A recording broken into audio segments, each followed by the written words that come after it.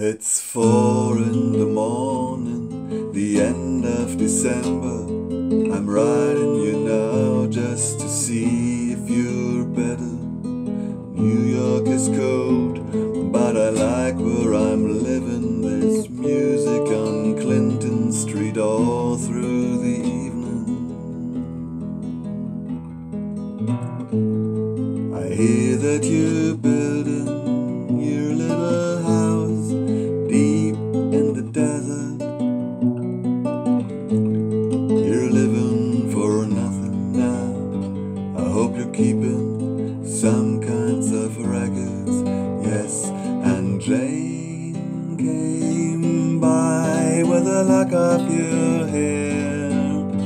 She said that you gave it to her that night that you planned to go clear.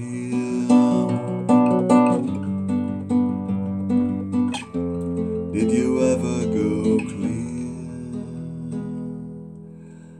The last time we saw you, you looked so much older. Your famous blue raincoat was torn at the shoulder. You'd been to the station to meet every train, and you came home without Lily Marlene.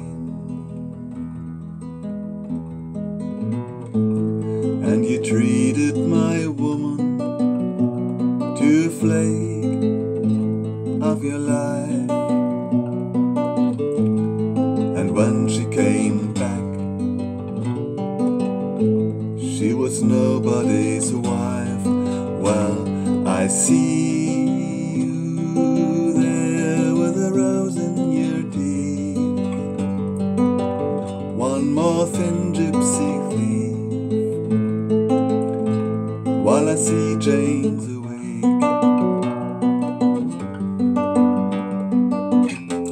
She sends her regards.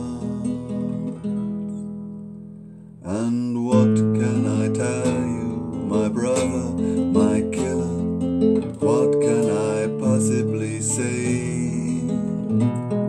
I guess that I miss you, I guess I forgive you. I'm glad you stood in my way.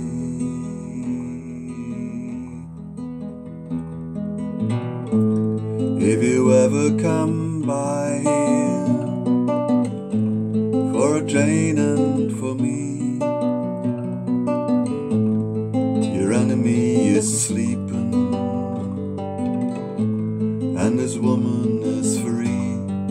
Yes, and thanks for the trouble you took from her eyes. I thought it was there for good, so I never tried.